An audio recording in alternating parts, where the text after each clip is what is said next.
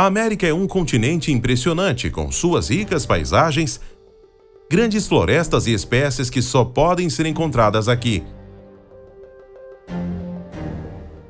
Enquanto grandes animais como a onça, o puma e os grandes jacarés se destacam, existem muitas outras espécies pequenas que impressionam. Uma delas é o tatu, animal muito conhecido entre caçadores e que tem um comportamento que impressiona, principalmente na hora que estão procurando comida. Mas o que acontece quando o tatu encontra um bezerro em seu caminho? Não é possível que ele tente comer um animal tão grande, não é mesmo?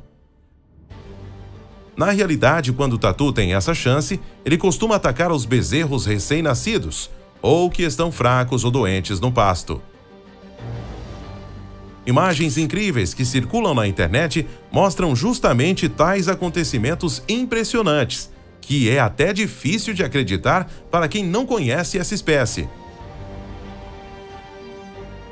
O tatu pode comer o bezerro vivo literalmente, perfurando o seu corpo e matando o pequeno animal que não consegue fugir do predador faminto.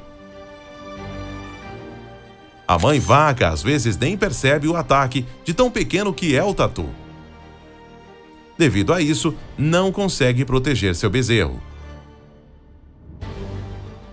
Se não tiver ninguém para ajudar, os tatus podem matar diversos bezerros em apenas uma noite, assim como foi registrado na Argentina, onde 6 bezerros amanheceram mortos.